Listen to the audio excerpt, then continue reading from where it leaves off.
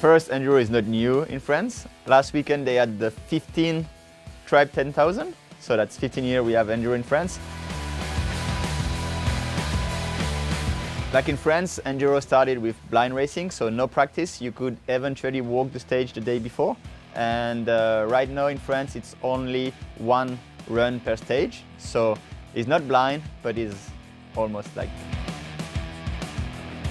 Yeah, I didn't start with mountain biking. I started with cross-country skiing. And our coach was riding a bit. So in the summer, he said instead of doing some roller ski, why we don't ride bike? And then I started doing both for a while. And at some point I had to choose, and I think I was spending more time on the bike than only 2 months on the ski in the winter, so I prefer to stick on the bike. I was racing cross-country and downhill. It was tough to do both.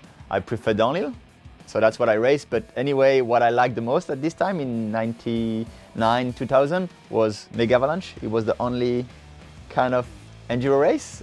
So I choose downhill, and I was waiting for Mega all year long. I was racing downhill all year long because there were no Enduro series. So when a full series was there, so I moved to this because this is what I like the most. And I will say I was never the best in the downhill, never the best in the cross country, but when you mix the two disciplines, I was quite good. Also the fact that you discover way more when you ride Enduro than just one track in cross country or one track in downhill. I got a bit bored of just doing the same track 10 times and know it perfectly. I think when the EWS started, I was one of the main guys of the scene. People were expecting me to win. I knew there will be strong competition. My goal was to do a good season and try to get one win in my career. So that I was focused on this more than being the EWS champion. And then what happened. And when I got the title, I was really happy and relieved. It's a dream that came true, and after that you don't see the racing the same way. You have less pressure, you enjoy more, I would say.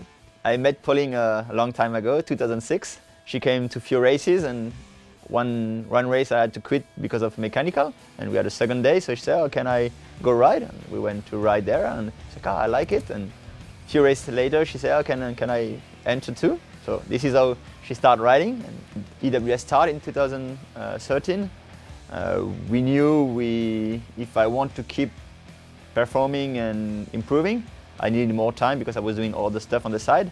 And we decided to work together, so she quit her job and start working with me. So she's helping the team, she's doing all the media communication, all the logistic.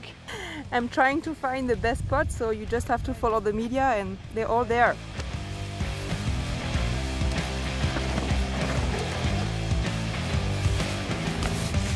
Let's move!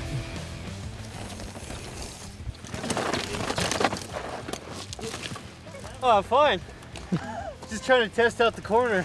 I think Marco always liked to ride blind stuff, just enjoying it, and this is how he rides fast. I don't think I gave him any advice or things like this, but just having fun together maybe help him. Always in a rush, man. Oh, whatever. That's why we listen to reggae, man. Just gotta chill out. Jerome is going crazy. Help! That Matteo came in the team in 2014, and since then I can't complain. I always reached the finish line and never had mechanical. Our job as mechanic, road manager, whatever is, I think, are the riders. Like it's really important. You need to get on with them. Almost as much important that once the race is done, you're able to switch off, go to the apartment, the house, and just hang out with the staff and the other team members.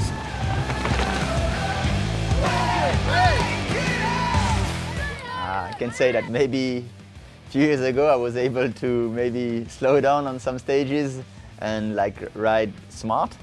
But now with all the young kids coming really fast, I need to push hard on all the stage and no time for strategy. Do you want a quick beer break? No, I don't drink beer, the week race. I drink too much alcohol this weekend for my brother's wedding. Oh, no. It's like